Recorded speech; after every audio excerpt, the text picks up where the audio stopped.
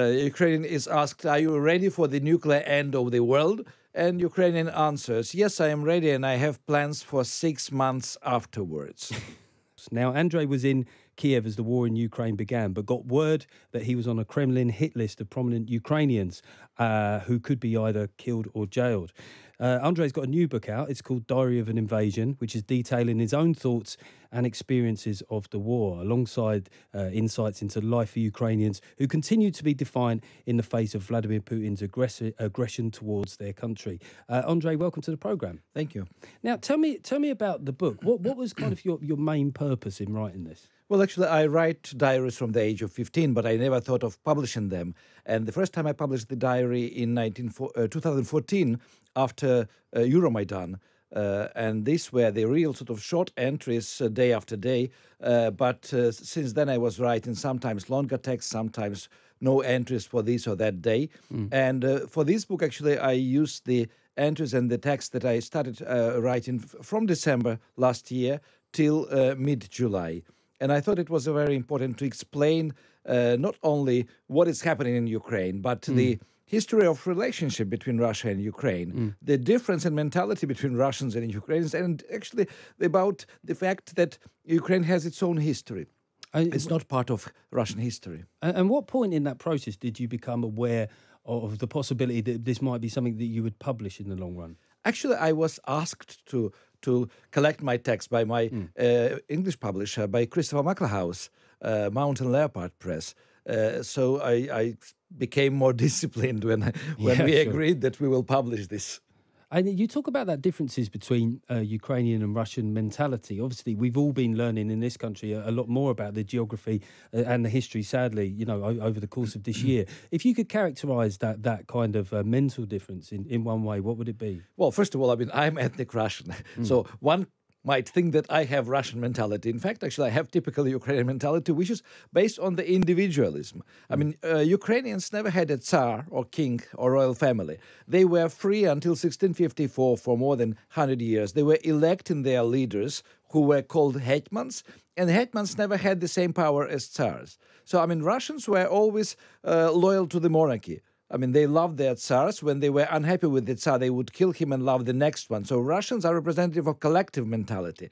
So you have actually people who, on one side, who prefer freedom to stability, I mean Ukrainians, and people who prefer stability to freedom, Russian. So this is the main difference. But I mean, the best proof of Ukrainian individualism is the fact that we have more than 400 political parties registered in the Ukrainian Ministry of Justice. And in Russia, just like in the Soviet Union, it's one-party system. It's Putin's party, United Russia, which you have to be a member of if you want to serve the state. And what in terms of the way that the war has gone, particularly this year, 8 months on from the invasion, how are you surprised at how the situation and how the war is progressing? Well, I was surprised in the beginning. First of all, I was shocked. We were with my wife in Kyiv, actually, on the early morning on 24th of February, and I was woken up at 5 o'clock in the morning by explosions outside our house, which, I mean, the explosions took place like 7 kilometers or 5 kilometers away from us, but they were huge. And I was shocked. I was paralyzed. On the second day of the war, we left Kyiv for the village, and then we went to the western Ukraine, where our children were on holiday with their friends, and then we picked them up and moved even more further.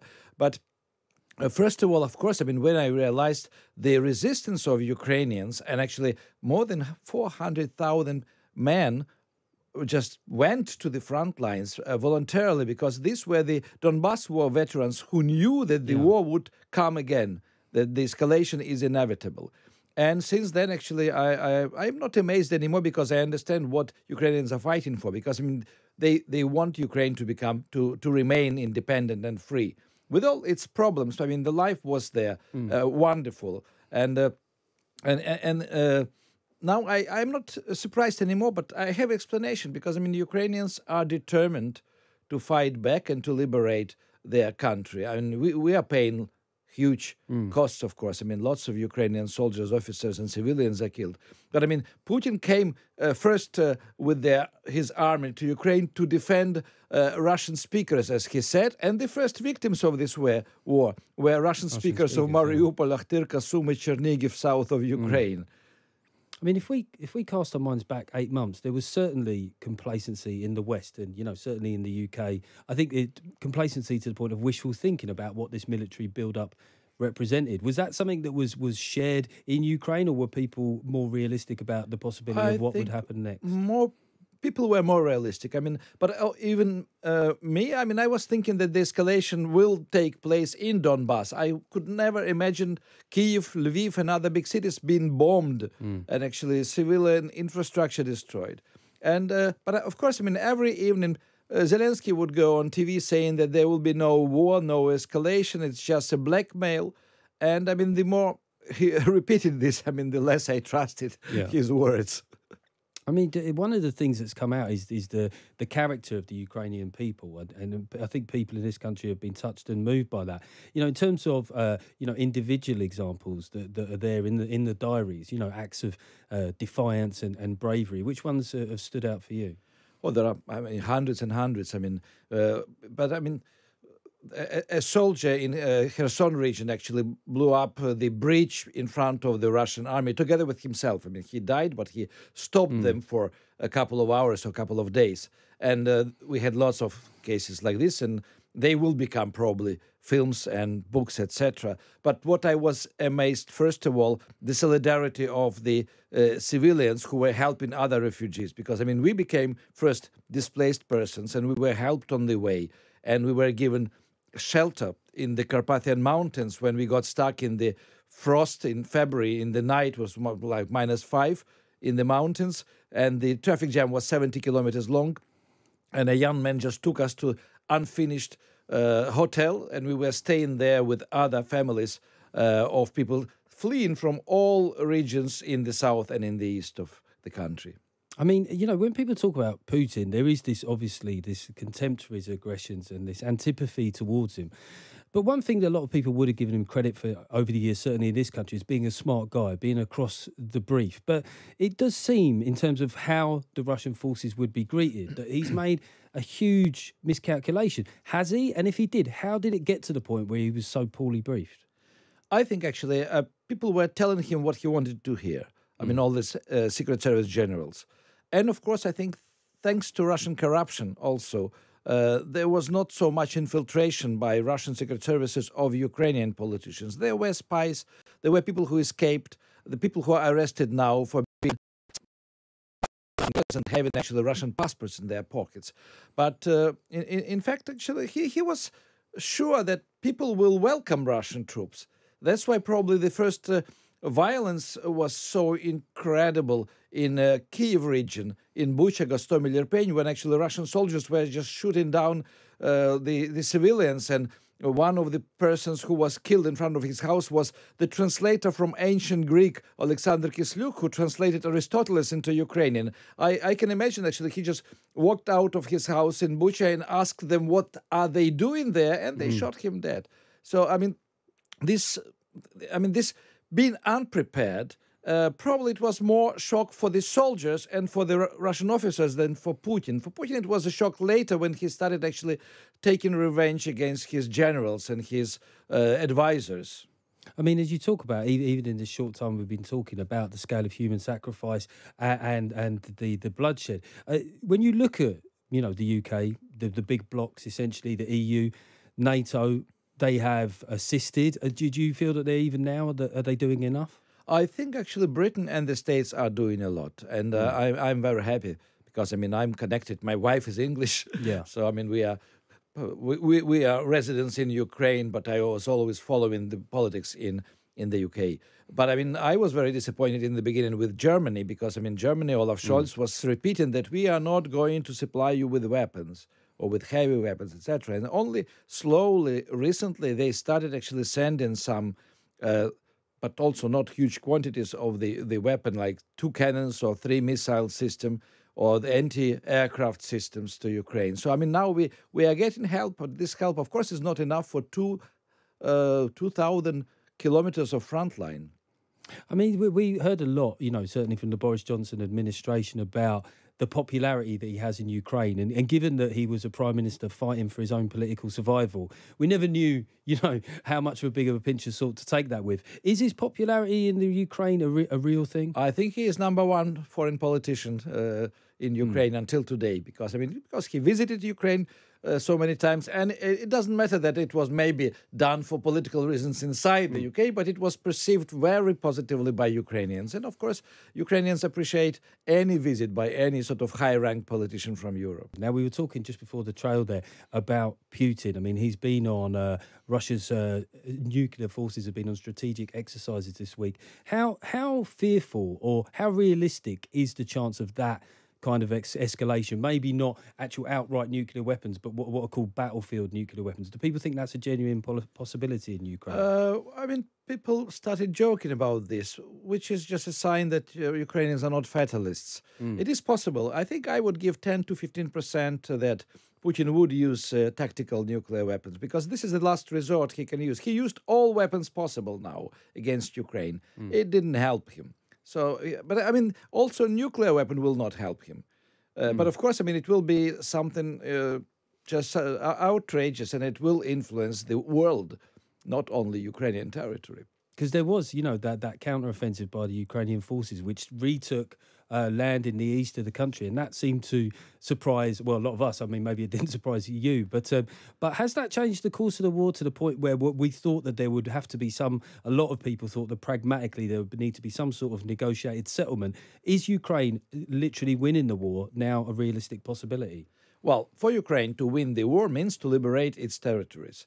And 6,000 or 7,000 square kilometers are already been liberated, which is probably more than half of the territory taken by Russian. So, Ukraine is winning now, but it doesn't mean that actually that when we get to the Russian-Ukrainian border, Russia will stop fighting. They will fight back. They are mobilizing more people. They are sending more ammunition. They are buying more kamikaze drones and missiles from Iran. So, this war will go on, I think, definitely until next summer.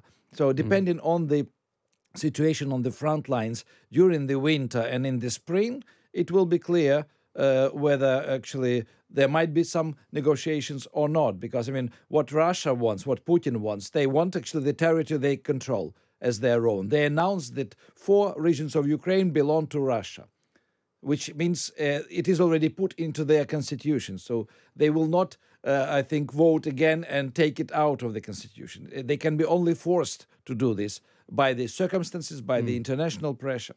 You mentioned Iranian involvement, which is quite topical this week because the head of the, I think it's one of the big Ukrainian football clubs, Shakhtar Donetsk, spoke about his belief that Iran should not be in the World Cup and Ukraine should take their place. How do you feel about that sort of international movements, in terms of sport, art and culture? Do you think Iran should withdraw or be removed from the World Cup? I think they should be removed from there because, they are taking part in the war. This is not Ukrainian-Russian war. This is a World War III.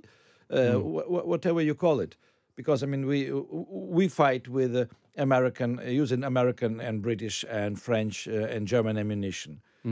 Russians are using Belarusian territory, Belarusian missiles and tanks and Iranian drones. So it's actually on the top level, geopolitical level, this is actually a Russian war against the collective West. And that is, you mentioned there, and it is quite chilling for you to say that this is World War III, because people always said that there would never be a World War III because that would be the end. But what we didn't sort of see is this dimension whereby it would be partly like a proxy war, essentially, where Ukraine is, operating with the support of a lot of Western nations. You mentioned German support. How far do you think the Western nations would go? Like, for example, when Macron recently ruled out certain interventions, do you think it's wise with a personality like Putin to take anything off the table? In this war, everything is possible. And, Putin is old. He started this war in order to remain in the Russian history as somebody who made Russia great again. It's just like another Putin, Trump, but much more dangerous. And he failed. So, he will take revenge, and he can take revenge on Poland, on Lithuania, on Germany, the explosion of the Nord Stream 2 pipes underwater. I think this is also Russian revenge against Germany, because Germany decided still to help Ukraine after they promised not to deliver the weapons. So, I mean, we should be prepared for anything. Now you talk, I mean, obviously you're very conscious of the bravery of your compatriots back in Ukraine, but just going back to that, when you had to leave Ukraine, I mean, how did that feel, knowing, you know, the way that you were viewed by the Russian state and the risk posed? I mean, looking back now, well, that must have been quite a traumatic experience, having to flee the country in such a short space of time. Well, I mean, I was in Ukraine 3 weeks ago. My family is in Ukraine. So, I mean, I'm coming and going. And it is stressful. I mean, it is very painful to think about the situation today. But I mean, I think any Ukrainian intellectual is under threat. And when Melitopol, a town in the south of Ukraine, was occupied, the people in civil clothes were walking the streets with lists of people they wanted to detain and to arrest. And they had these lists, and they have them. So, I mean, it's just the reality you have to face. And, you know, there's talk at the moment about the Ukrainian Deputy Prime Minister who's talking about the need for blackouts and also saying to Ukrainian nationals overseas not to return because of these attacks on energy infrastructure. I mean, as somebody, you know, who's going between Ukraine and Britain, how does that make you feel? I mean, this is really feels like, you know, one of the starkest parts of the conflict. Well, this will be the most difficult winter for Ukraine, definitely, because, I mean, Russia is daily destroying infrastructure. Ukrainian cities and towns from the Soviet time have central heating systems, which means that you destroy one station and the whole town is frozen.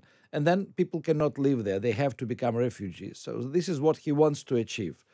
Well, I understand that actually the Ukrainian government is prepared for this, and there are also some kind of works of helping works from the West, like pulling the cables, electrical supplies from Romania, from other countries on the border. So Ukraine will be helped, but definitely, I mean, we have to face the blackouts, and they will be longer and longer. I mean, now they are 6 hours a day in Kyiv. They can become 12 hours a day. And probably in some towns and cities, maybe there will be no electricity at all. I mean, that's an interesting point to sort of reference your assertion that you feel like Putin's war has robbed you of your sense of humour. Is that something that you felt at the time of writing, or is that a state that you kind of sort of find yourself in semi-permanently now? No. I think the humour came back. I mean, I loved always black humour. I mean, in my novels, actually, you find mostly black humour. Sometimes it was grey. I mean, it's second time that I lost sense of humor in the beginning of the war, but it came back thanks actually to the soldiers' humor, because, I mean, the soldiers, Ukrainian soldiers, are posting on Facebook in Ukraine lots of new jokes about Putin, about what is happening in Russia, and actually it helps me. It helps me, helps me to smile, and helps me actually also to write with some kind of jokes, also the texts which are quite dramatic. I mean, does that, you know, you're moving between Britain and Ukraine. I mean, just one thing that I've got from social media and learning more about Ukraine as a country is that sense of humour in the face of adversity, something that the two cultures share? No, actually, magic and humor comes from Ukraine. I mean, you will not find a lot of humor in Dostoevsky or in Pushkin or in Turgenev. You will find it in Gogol's work. With the British, that kind of sort of gallows humor, as they say. Yeah, also. I mean, I can give you a short example. A Ukrainian is asked, actually, I mean, this is a joke after the nuclear threat appeared. Ukrainian is asked, are you ready for the nuclear end of the world? And Ukrainian answers, yes, I am ready, and I have plans for 6 months afterwards.